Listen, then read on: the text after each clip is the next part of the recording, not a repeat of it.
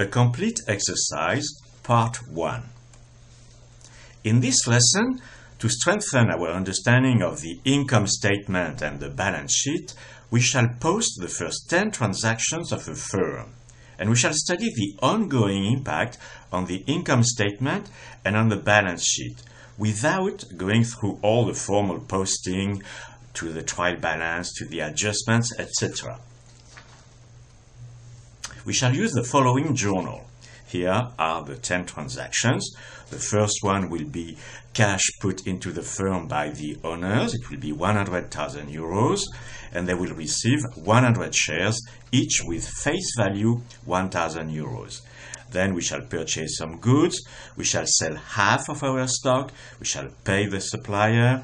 We shall acquire some equipment. We will sell the remainder of our stock on credit. We shall purchase some more goods again. We shall sell some of our stock. Here in transaction 9, there will be the problem of valuation of our stock. And finally, we shall pay some salaries. You remember that an income statement is prepared over a period of time, T1 up to T2. And we shall always look at the income statement from the beginning of the firm until right after each transaction. And a balance sheet can be prepared at any date, T, any date. It's a snapshot. We shall look at the balance sheet after each transaction. So we begin with the founding capital. The owners receive 100 shares, each worth 1,000 euros, for having put altogether in the firm 100,000 euros. There is no meaningful IS yet, no IS, whereas the balance sheet after this transaction is very simple. In the assets, we have 100,000 euros, let's put a K for 1,000, and in the liabilities, we have 100 euros in capital, and here it is in cash. Then we purchased 500 items at 60 euros a piece each, that is, on credit from Mary. There again, there is no meaningful IS yet, and concerning the BS, here is the evolution. Now on the asset side, we have still the 100,000 euros of cash. Let's forget about the K. And we have now in stock worth 30,000 euros. And on the liability side, the capital, of course, doesn't change. So the capital is 100,000 euros, capital, and we owe Mary, she's a supplier, we owe her 30,000 euros of worth of goods. Next, we sell half of our stock for cash, and we sell, that is, 250 items, each of them at 200 euros. That is a sale of 50,000 euros. Now there is an IS. Income statement. Let's sketch it. Debit, credit, sales. 50,000 euros, always on the credit side. Opening stocks, nothing. That's the beginning of the firm. Purchases. Well, we purchased for 30,000 euros of goods from Mary, but whether we paid it cash or on credit doesn't make any difference in the IS. Closing stocks, that's very important. Well, that's 15,000 euros since we sell only half of our stock. And we have a gross margin, therefore, of 35,000. And since we have no charges yet, we have a P&L of the same figure, 35,000. On the BS side, well, here is the way it looks. We have an asset side, of course, and a liability side. Assets, liability. On the asset side, The stock now is no longer 30, is only 15. That's stock, 15,000 euros. And in cash, we have, well, the cash, the initial cash, as well as the 50,000 we just received from our sales. That's cash. And on the liability side, we have the, first of all, the capital that will not move, capital. We have what we owe Mary, which is 30. And we have this P&L here, 35. That's the P&L of the firm after the first 3 transactions.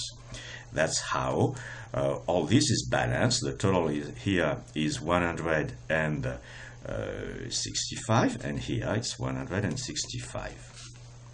And what is important in this operation is that we created value. We created this value here, which is value, that is also here.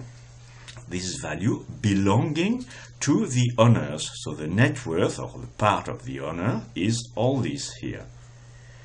And this is external liabilities. Then we pay Mary. So in the IS, no change. And in the BS, well, the BS does change. We had 150 in cash. Now we only have 120. 120 in cash. And the stock doesn't move, 15,000. And on the liability side, well, we no longer have external liabilities.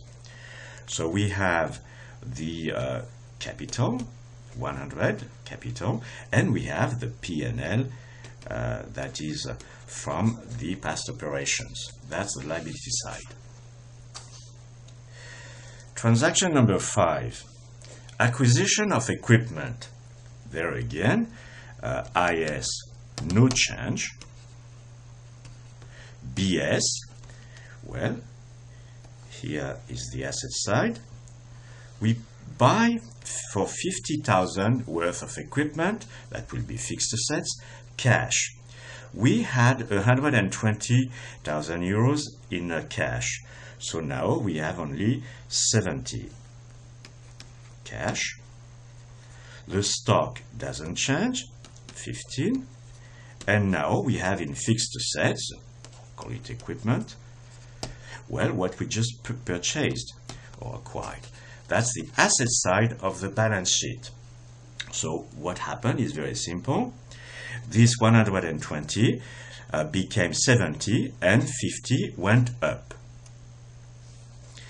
And on the liability side of the balance sheet, no change.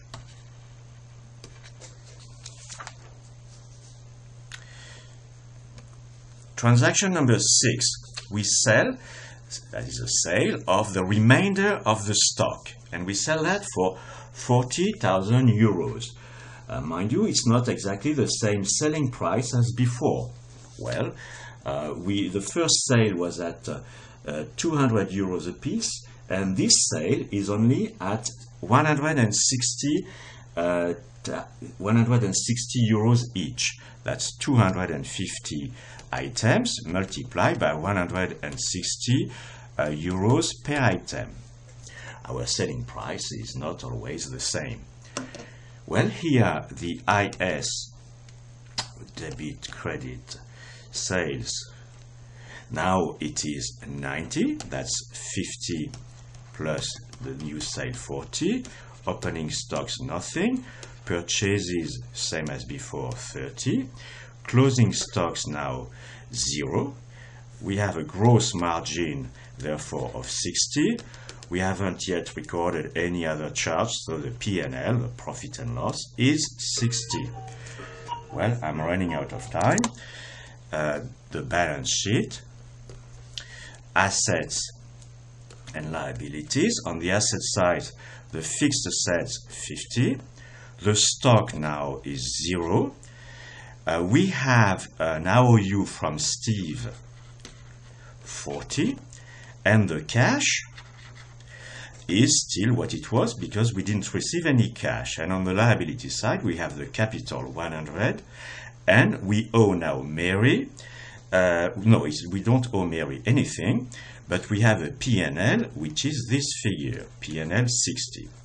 Well, I will finish up this lesson in the next lesson.